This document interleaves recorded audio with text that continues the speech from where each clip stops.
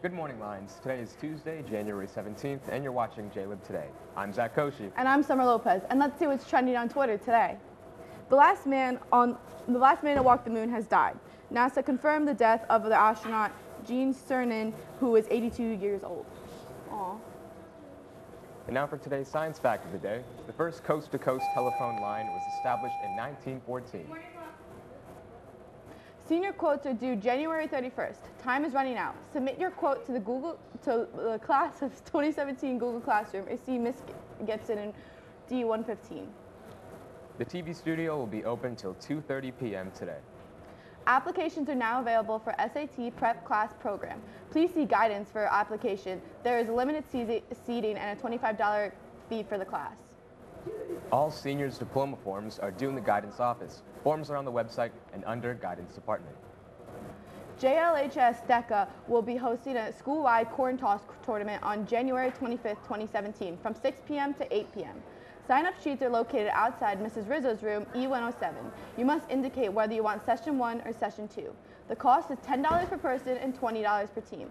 Overall winners of Session 1 and Session 2 will receive a basket of prizes. Chess Club will be meeting on Thursday, January 19th after school in room C121.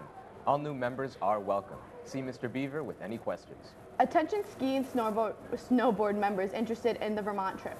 Please come see Mr. Noble for the paperwork ASAP and pay your $200 deposit. There are only 35 spots left for both high schools, so first come, first served. The Jackson Recreation Department is now accepting applications for a 2017 summer camp program. Applicants must be 16 by June 26, 2016. Applications can be obtained at the Jackson Recreation Department, located at 45 Don Conner Boulevard, or online at www.jacksontwpnj.net. Application deadline is March 15, 2017. There will be a senior class meeting Thursday, January 19th after school in B213. All seniors are welcome. The Liberty Idol Finals will be on Thursday, January 19th at 6 p.m. And now it's time for our SAT word of the day. Multi-faced, adjective, having many sides or angles, intricate. Now let's check in with today's weather. Today will be cloudy with rain and with a high of 48 and a low of 32. Tomorrow will be mostly cloudy with a high of 50 and a low of 36. And Thursday will be all sunny with a high of 55 and a low of 33. Man, I'm looking forward to that 55-degree weather. Like, that sounds crazy, but I am. No, it's definitely cold out there, so 55 is going to be very welcome. For real, oh my goodness. And now it's time for this day in history. On this day in 1950, 11 men steal more